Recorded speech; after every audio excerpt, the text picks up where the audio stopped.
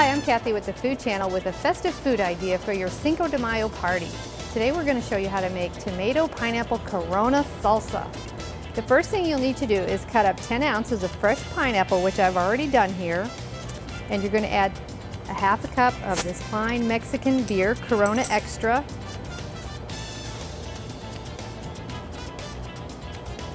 and about 2 teaspoons of sugar, or more if you want it sweeter. Stir that up, and you're going to want to let that macerate for an hour or so.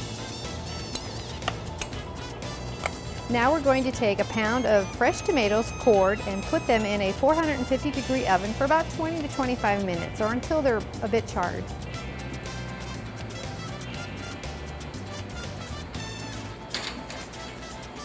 Peel and coarsely chop the tomatoes or crush them in the bowl like this. Then add in a half a cup of chopped red onion, some lime juice, about 2 teaspoons of habañero,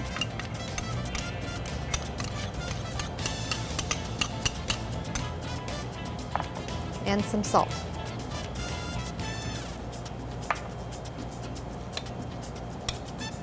And just before you're ready to serve, stir in the pineapple,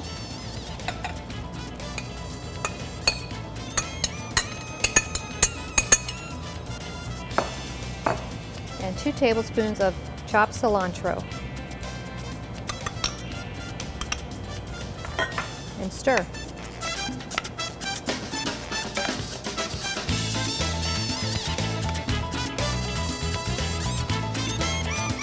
And now you're ready to dip with some tortilla chips.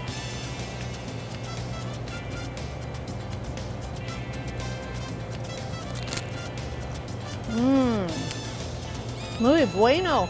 For more great recipes and food ideas, visit us online at foodchannel.com.